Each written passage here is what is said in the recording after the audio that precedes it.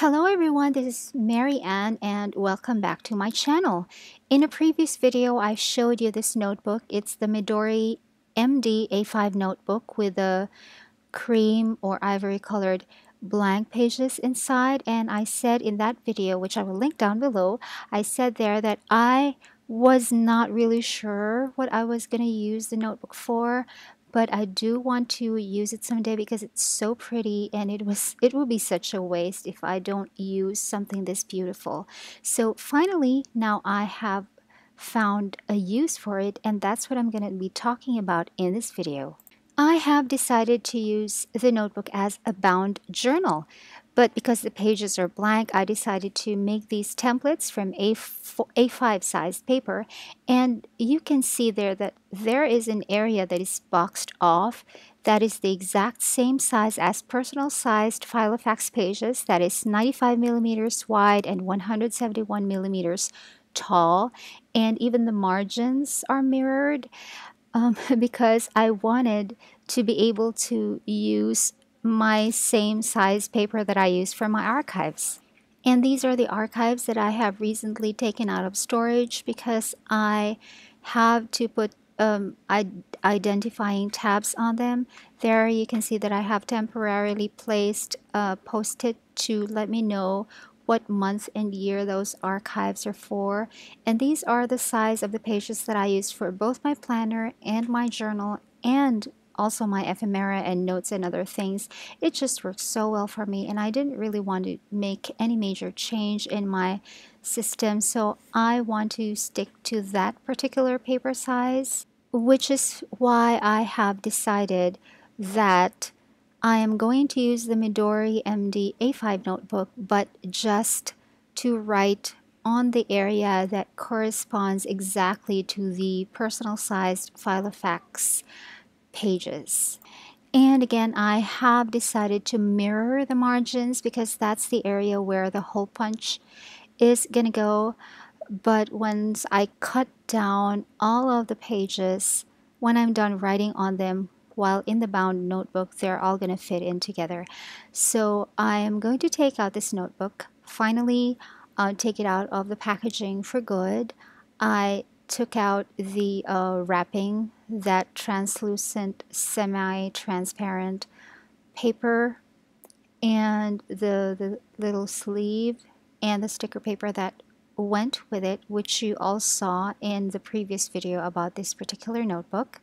And then I broke open finally the notebook, and then I just placed the templates underneath the page. The page is not very thin. It's not as thin as the Tomoe River paper, but it's translucent or transparent enough for me to see what's underneath. I honestly didn't know how to proceed after that. I didn't really know how to mark the personal sized area on the A5 page, so I just used the pencil, and then at first I tried to trace that exact outline on the page because the idea was to use this bound notebook as a bound journal and write in it while it is still bound so that I can carry it like a bound book, which I really miss doing, and which when I was doing it years ago I really enjoyed. So I grabbed this opportunity to be able to do it again.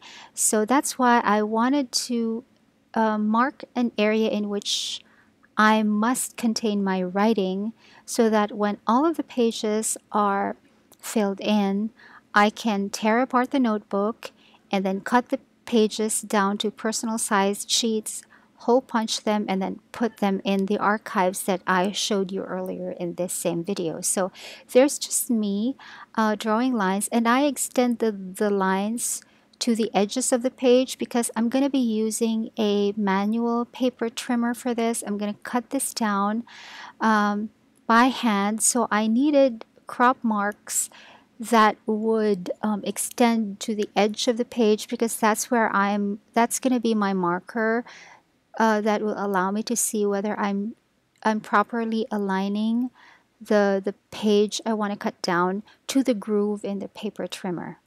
But in the end, I decided that it looked too much. It did not really look nice, and I didn't want to be erasing the lines from every single page. I know I'm going to be cutting down that entire line anyway, but it just didn't look very nice to me. And then I realized that I didn't really need a line to go around the entire page area that I am targeting. I really only need the crop marks that will help me out in trimming the paper down. So I just marked enough on the page to create legitimate crop marks the way they look like in InDesign whenever I print out a project on paper with crop marks. These are actually how the crop marks look like. They are just very thin, short lines that go to the edge of the page but do not quite reach the area of the project, so that even if there are certain variations or margins of error in the cutter, even if you're going to cut it manually or using an industrial cutter, no crop mark will be left remaining on the corner of the project. So that's what I did. I just imitated the style of the crop marks on InDesign, and then I proceeded to do that to all of the pages.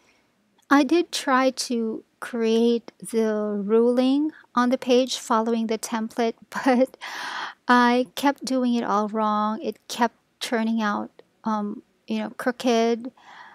One end is higher than the other, and it was really too much work that I didn't want to do it. Putting in the crop marks was very easy, but doing the lines and having them, perfectly parallel to each other wasn't something that I could do manually. So I really just erased that and didn't put the rulings on the pages anymore.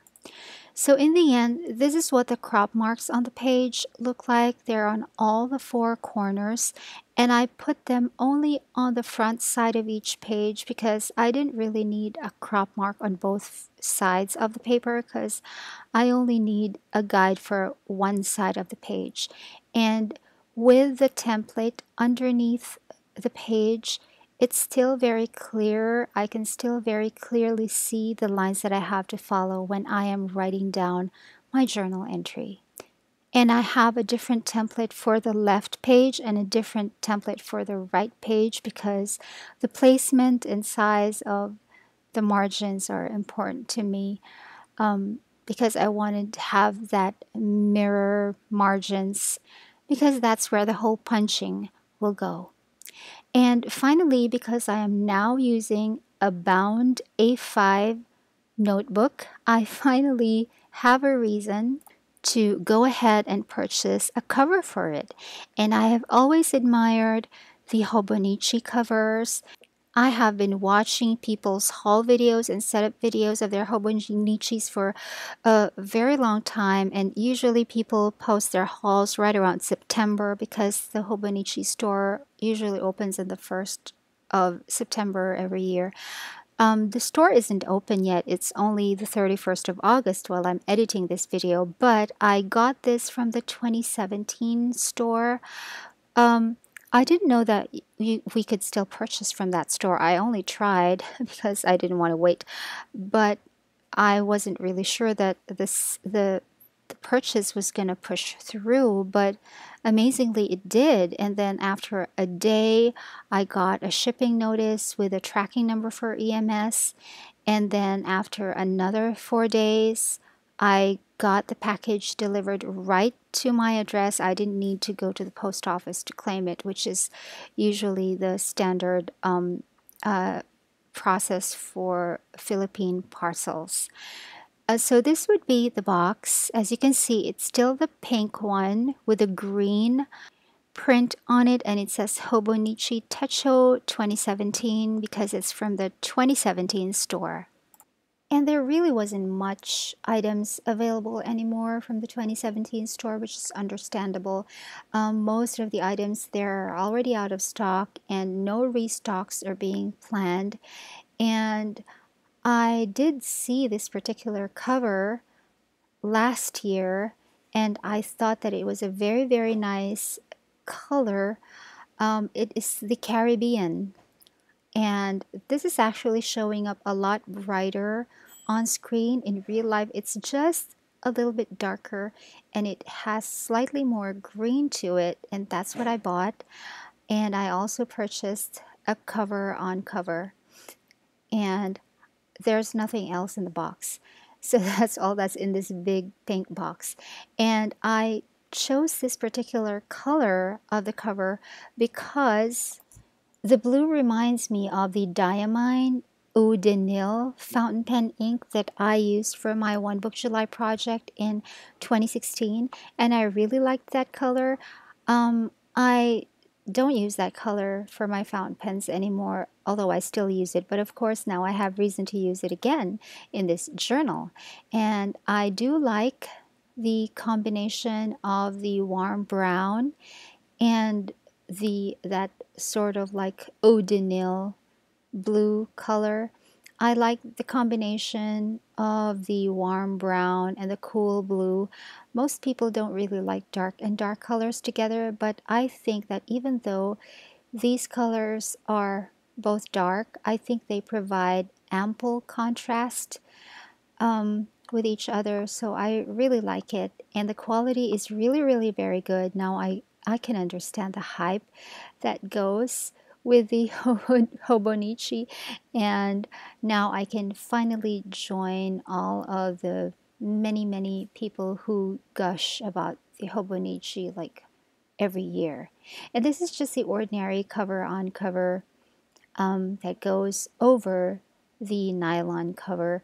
I decided to get the cover on cover because I am actually the kind of girl who just throws her journal into her bag. You have seen my archives. You know how they look like. They can get pretty dirty. And the cover is so pretty. I didn't want to make it dirty. So I thought that having this cover and cover would help protect it and preserve it because it's really pretty, you guys. It's really so pretty. And now let us put the notebook together. I'm just going to be copying the way all the rest of you did it for your planners when you were setting up your Hobonichis. First, I put the cover on cover and the cover together first without the notebook. And the cover is not really, really very stiff, but it's not very soft either. It's just the right amount of stiffness so that I can still manipulate it without it losing its shape. And now let us take the notebook out. This would be it. It's the Midori MD A5 notebook, and I've already started journaling in it. As you can see, that's how it looks like once I have completed a page. As you can see, it is exactly a personal sized area that I am using, well within the parameters that I have set on the template. So the secret to putting on the Hobonichi cover properly is to take the front and the back cover of the actual notebook and then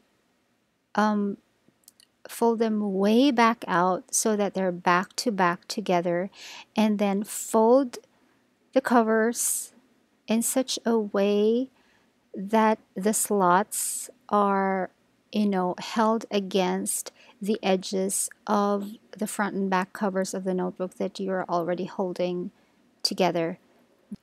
I'm grateful that I have a video on, because if you were not watching the video and you were just listening to me explain how I did it, you would not understand what I was saying. And so that's it, easy peasy. It's just a matter now of tucking in that yellow bookmark that came with a Midori notebook, which I don't really need anymore, and then placing those two Hobonichi bookmarks where I wanted them. I actually don't need two bookmarks because I don't use this as a planner. I'm going to use this as a journal, so I only need one. As you can see, I haven't really finished putting in the crop marks on all of the pages, but I've finished half more or less, I think. So I put one bookmark where I have to resume putting in the crop marks, and then I put another bookmark in the page where I can resume writing into my journal. And that is it. It kind of made the Midori MD notebook a little bit bulkier and a little bit bigger because the covers extend. The nylon cover, the blue one, extends way beyond the dimensions of the notebook, and the cover on cover extends that a few millimeters more. So the notebook will end up becoming bigger. I was pretty aware of that. I mean, there's no other way you can cover that notebook without making it bigger than what it actually is. But I like it. It's very, very pretty. I think I made the right decision in choosing that cover for a first Hobonichi cover. I have been using a bound journal and planner for a while in 2006, 2007. You've seen my archives, and you've even seen a throwback flip through from 2006 of one of my planners from 2006. So I really like the bound system, but my life is too complicated right now. And it's really, really more convenient and just easier to go with a loose leaf ring bound system. But for journaling, which I don't need to be using loose leaves for, I can use this one instead. And I'm really happy with how it turned out. So here is a flip through of the pages that I have written on so far. And it looks like I'm writing with very, very large margins, but you already know why I'm doing it this way. And that is how I am finally using my Midori MD A5 notebook. I like it, I really, really do, and having this Hobonichi cover and cover on cover just makes things even more pleasant to use. Now I feel like a young girl that's so carefree that I can take just this journal and a pen and run off into the garden and sit under a tree and journal for hours. And I hope that one of these days I can actually go ahead and do that. And that's my video for today. Thanks so much for watching. Until next time, bye!